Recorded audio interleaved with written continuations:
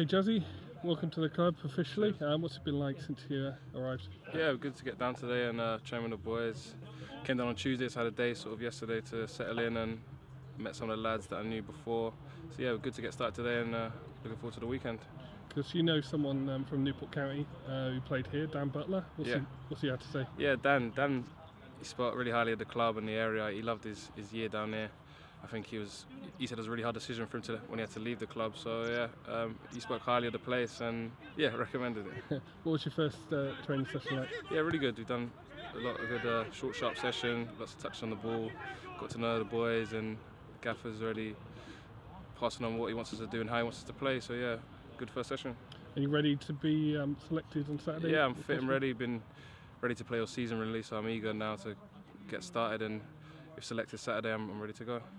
Okay, great. Well, hopefully we'll see you in action soon. Nice one. Cheers.